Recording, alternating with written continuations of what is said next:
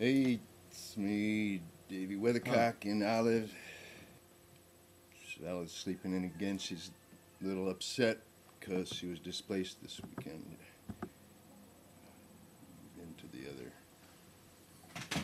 We moved into the trailer while Uncle Gene and Uncle John were here, and Uncle Gene, he's not a pet lover. As a matter of fact, he works with people who have bad relations with chickens. And he was a little uneasy about Olive, but Olive fell in love with Gene. When a chicken falls in love with you, he falls in love with your head, or she falls in love with your head, because the rest of you, as far as a chicken is concerned, they don't really understand what it is, but a head is recognizable as a kind of chicken. So she was up here snuggling with Uncle Gene and pecking at his hearing aid. But then we had to go next door that night, and she was so upset that she couldn't stay here with Uncle Gene and Uncle John, those dear old guys. And she tried to sleep on my face all night. Neither of us slept very much. Finally got her to sleep beside me, but now she's not going to get up. But anyway, we're going to go on, though. There will be weather. There will be weather. Weather or not. But you know, the weather is not what's going to happen. Weather is what's happening today. So aside from the fact that you can't predict the weather, really, except maybe possibly from bird entrails or something, but the weather today doesn't tell you what the weather tomorrow is going to be, and who cares, because it's the weather today that counts. And it's weird, isn't it? It is. It's really weird. No, I can't tell you how to predict the weather. I can only tell you how to be happy, and it's just love your chicken. It's as simple as that. But so, to get to the weather,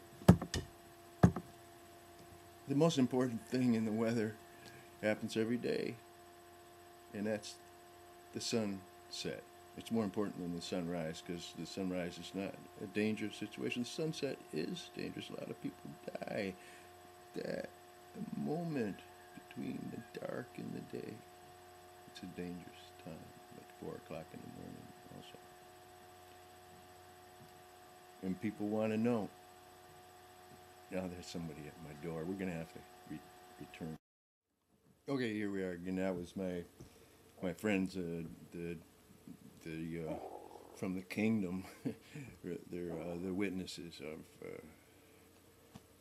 Jehovah's Witnesses, I think it is, and they're telling me that a hard rain is going to fall. But I'll leave the prediction to them. And right now, as I said, we're going to talk about. I'm going to show you what happens at sundown and why the sunset is itself. This is not a pathetic basket. The sunset is lonesome. Why is a sunset lonesome? It's lonesome. Well, I'll tell you right now. It's lonesome because that you can hear if you stop and listen.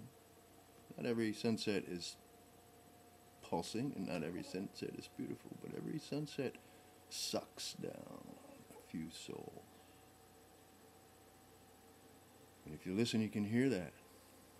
You can hear the sound of souls. But Olive,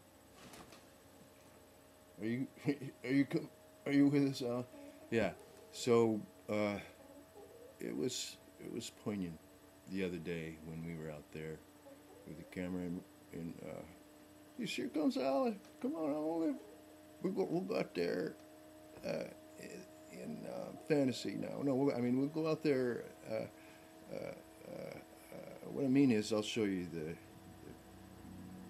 footage that we took recently. So Olive, Olive's getting up. So good morning. We'll explain. Good morning. We'll explain.